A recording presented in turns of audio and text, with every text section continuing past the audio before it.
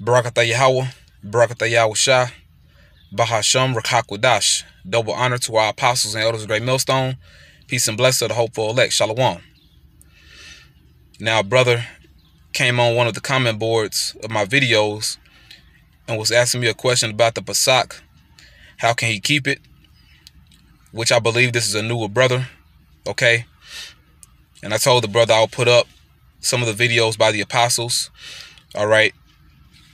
Now, what I'm going to do right here, I'm just going to merge this video that I'm doing right here, or this introduction, should I say, to one of the videos the Elder Pastor Yahawah put up about 3 or 4 years ago. You know, and he put it up for newer brothers, showing you how you can keep the Pasak, how you can rehearse it. Because remember, we're rehearsing the righteous acts. All right. And I believe he did that specifically for brothers that are not in camps. All right. Because dealing with the Pasak, that's really something that you can fully keep if you're around a group of brothers. Okay. As far as the ceremonial aspect, the Sabbath service, you do that as a unit. You do that with a body of men. But for brothers that are by themselves, he put up a video to show you how you can keep it to the best of your ability until you can link up with other brothers. All right. So, you know, for that brother to ask me that question, I'm going to merge this video right here with the video that the Elder Apostle Yahawah did. And Lord willing, is edifying, you know, because the apostle, he hit straight to the point, man. So, you know, watch this vid and you'll get the point, bro. And for you other Akim as well. Shalom.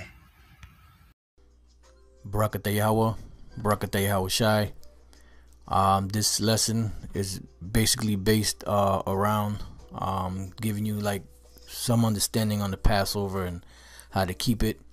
You know, Pastor Tahar just called me, said there was this brother on the comment board, you know, asking the question about the Passover.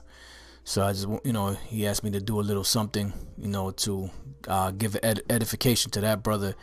And, you know, any other new brothers that's just waking up, learning about the truth, and knowing that the Passover is going to come around in this time. And, you know, and I know when you first start learning, you know, you want to keep, you know, the Passover, because I just want to read this scripture real quick, and then we'll get started, because, you know, you're starting to learn your heritage, so you want to do the things that the Lord had commanded us to do.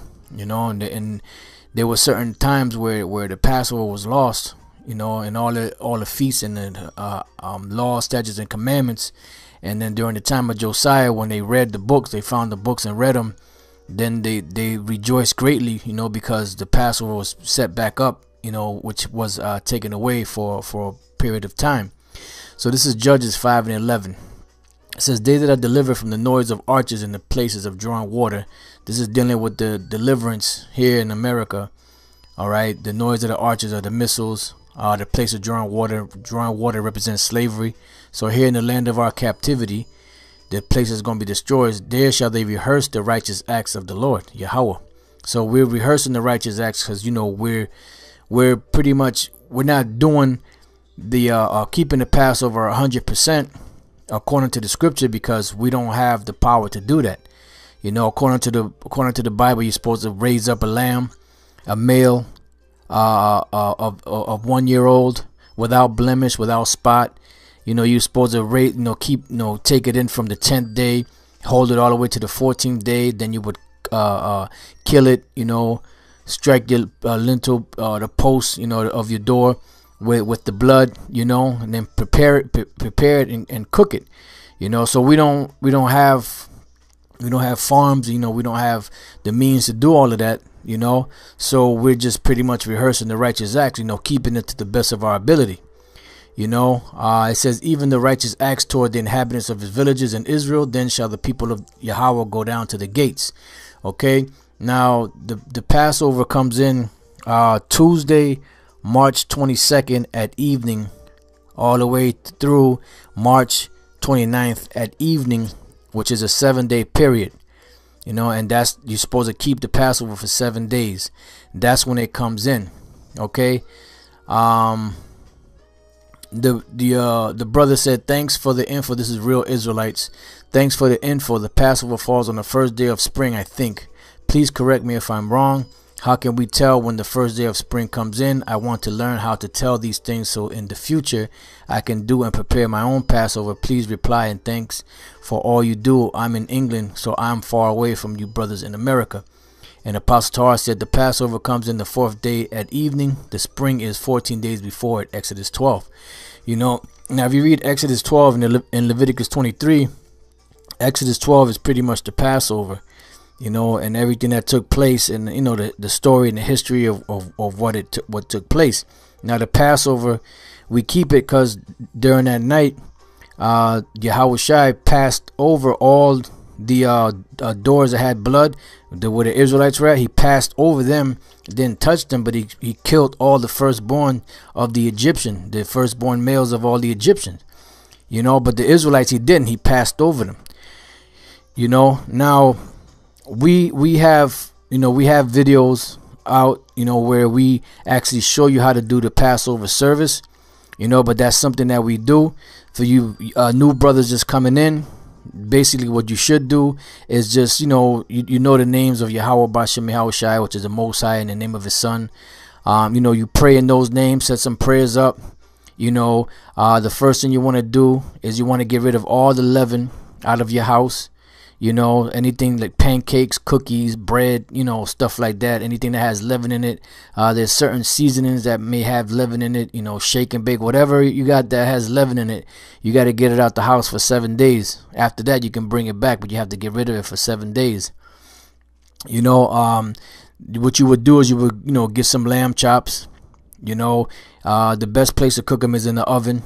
You know, some lamb chops, some wine, whatever, you know, kind of wine, you know, you like, some bitter herbs, which if you go to like a place like Stop and Shop or ShopRite, you know, Stop and Shop is more, they usually have it more. They have certain shopping spots.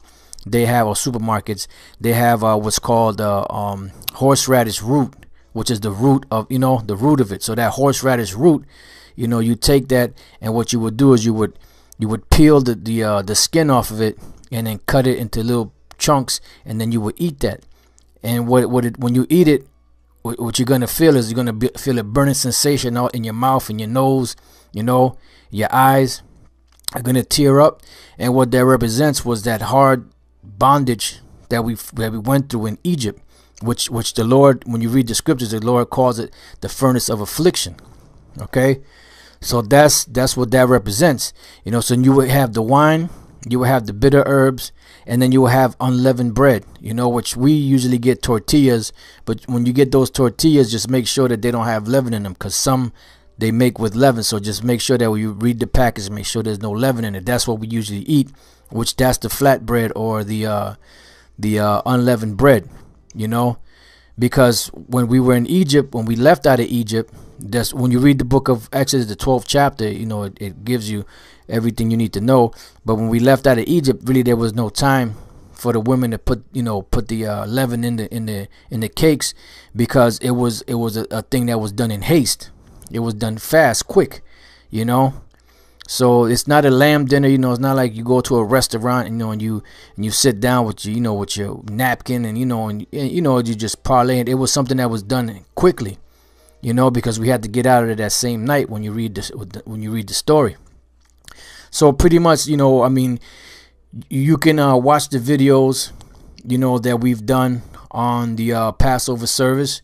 We actually have the Passover service online that the brothers have, you know. But the main thing right now, you know, what you should do for you new brothers that are just coming in, just set up a prayer to Yahawah, bahasham, Yahawashi, to help you keep the Passover correctly, you know, to the best of your ability. You know, bless the wine, bless the lamb, you know, bless the bitter herbs, bless the unleavened bread, you know, and just eat it like that for now.